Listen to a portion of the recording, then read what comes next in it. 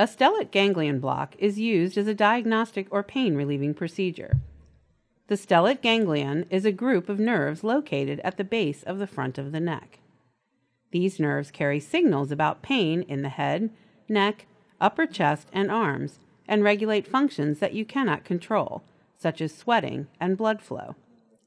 Your doctor may order a stellate ganglion block to help diagnose the cause of chronic pain.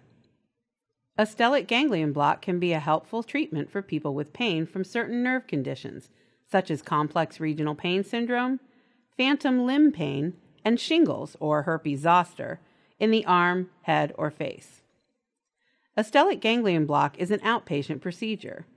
You will receive relaxing medication before the start of the procedure. The front of your neck will be sterilized and numbed with a local anesthetic.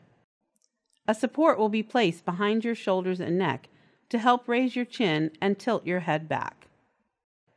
Your doctor will use a live X-ray to carefully guide the injection needle to the stellate ganglion. Contrast dye is injected to confirm the placement of the needle before the pain-relieving and anti-inflammatory medication is delivered. The medication is then administered, and then the needle is removed. If the treatment provided pain relief, additional treatments can be provided over time. Individual response to stellate ganglion blocks vary from short-term to long-term periods of pain relief. Generally speaking, the pain-free phase lasts longer with each additional injection.